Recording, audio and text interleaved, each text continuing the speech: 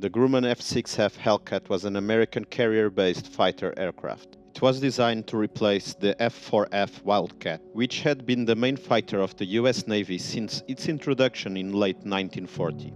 The objective was to create a faster, more agile, and better armed fighter, while keeping the Wildcat's famous ruggedness. The first prototype flew on the 26th of June 1942, bearing a Wright R2600 Cyclone engine that could develop in excess of 1,700 horsepower.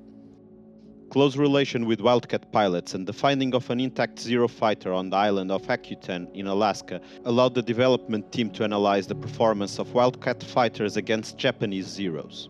This led to a change in powerplant, adopting the Pratt & Whitney R2810 Double Wasp that could develop 2,000 horsepower.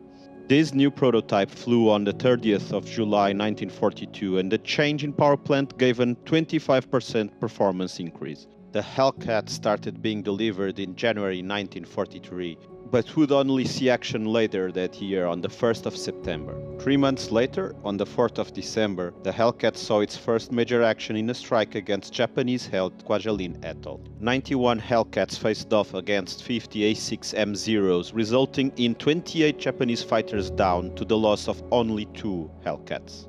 These incredible numbers were only the beginning, and from late 1943 until the end of the war, the Hellcat was present and dominated all major air battles of the Pacific. Another example was the Battle of the Philippine Sea, recognized as the largest carrier-to-carrier battle in history.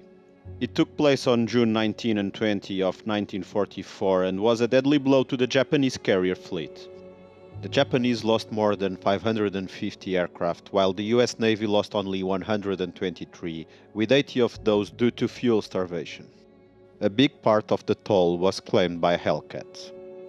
Americans called the aerial part of this battle the Great Marianas Turkey Shoot, due to its one-sidedness.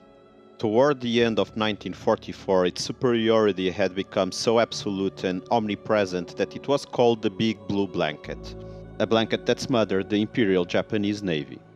During the war, US Navy Hellcats performed 66,530 missions, earned an unbelievable kill ratio of 19-1, with 5,163 claimed kills to only 270 losses due to aerial combat.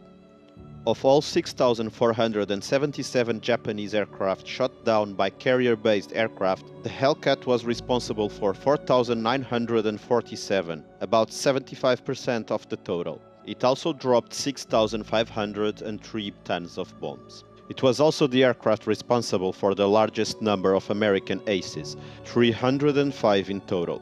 It was a war-winning aircraft, and recognition didn't come only from American voices. Japanese aces Sadamu Komachi and Saburo Sakai both praised the American fighter. Komachi admitted that the Hellcat was both faster and more powerful than the Zero, while Saburo stated that it was the best American fighter and reported that when he faced it for the first time during the Battle of Iwo Jima, he was completely taken by surprise. It also saw action in Europe, as a total of 1,263 served in Britain's Royal Navy Fleet Air Arm. It was present in battles over Norway, the Mediterranean, and Asia. It was responsible for 52 victories, a much more sober number than in the Pacific.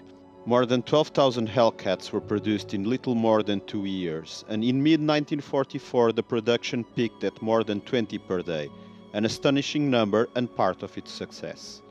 The F6F Hellcat might not have been the fastest, most agile, or the most heavily armed of American fighters, but in the Pacific was probably the single most significant fighter. The Hellcat was known as the aluminum tank.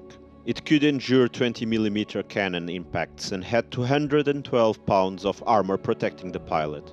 Its 650 cal M2 Browning machine guns with 400 rounds per gun were more than enough to shred Japanese aircraft to pieces. It could also carry a large payload of ground attack weapons. The Pratt & Whitney R2800 Double Wasp was a very good engine that offered the Hellcat considerably more power than anything in Japan's arsenal at the time of introduction.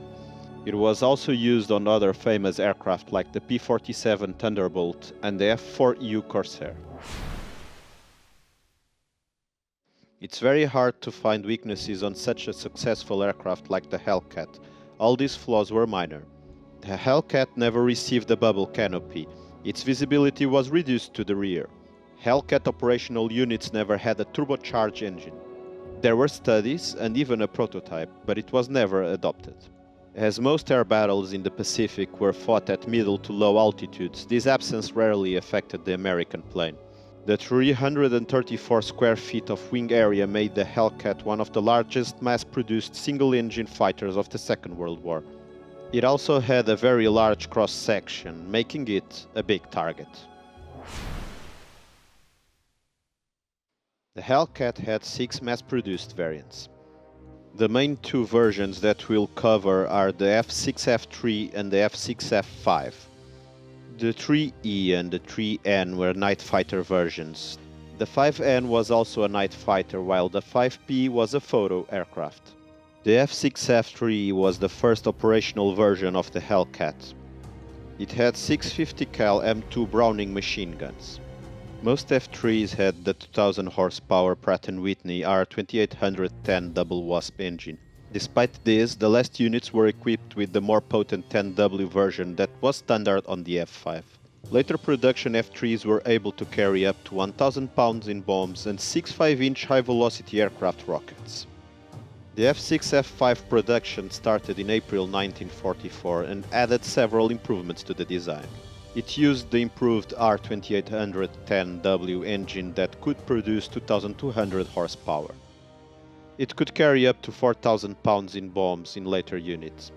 There was also the possibility to carry 2 11.75 inches Tiny Tim rockets or 6 5 inches HVARs.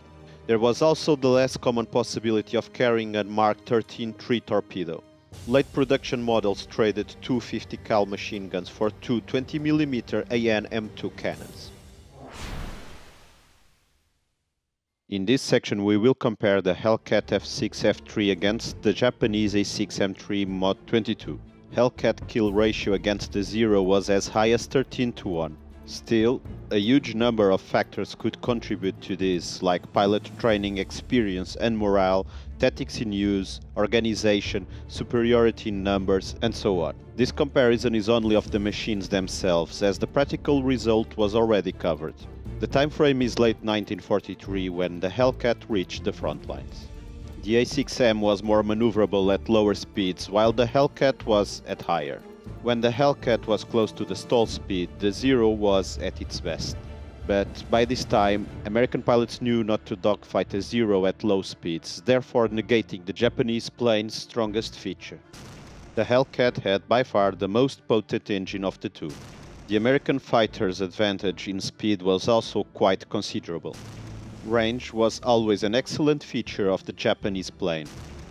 A small win here by the Hellcat. While the A6M was a fragile aircraft, the F6F was a beast, and the difference in resilience in between the two was quite large.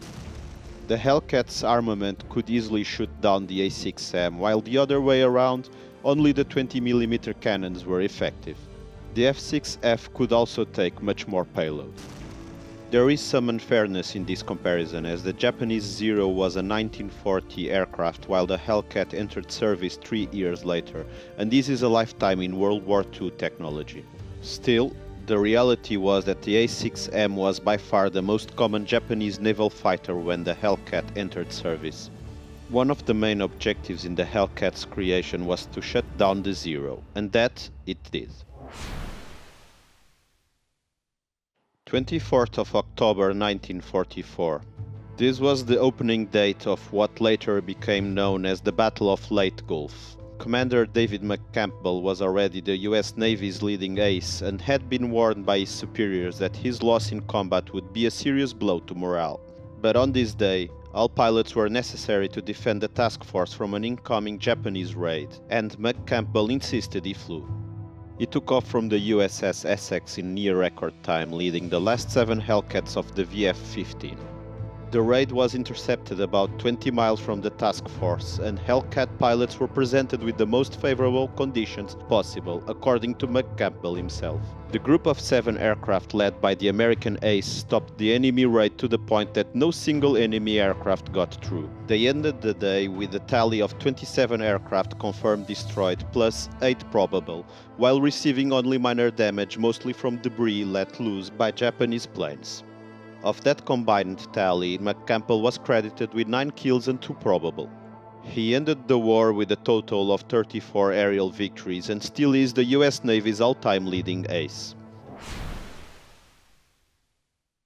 At the end of the war, immediately after McCampbell in the list of highest-scoring US Navy pilots was Cecil Elwood Harris. Born in Folkton, South Dakota, he enlisted on March 26, 1941.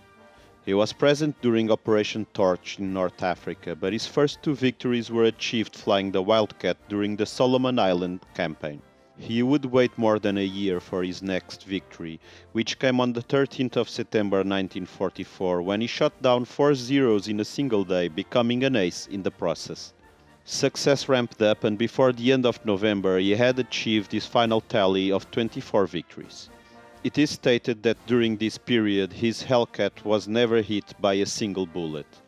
He was awarded the Navy Cross, the second highest military decoration in the US Navy. He was recalled to serve during the Korean War, ultimately retiring in 1967. Cecil met a tragic end after being arrested for DUI and committing suicide in his cell on the day of his 65th birthday. The Hellcat wasn't the best fighter of the war in any specific characteristic, but it was very good all around, had very few flaws, and it remained effective until the end of the war with only a few changes. In the Pacific it was a game changer. After its entry into service, things were never the same, and it was one of the main culprits in breaking the Japanese Imperial Navy's back. Thank you so much for watching. Please consider leaving a like, subscribing and pressing the notification button. It would help me a lot. There will be plenty more videos to come.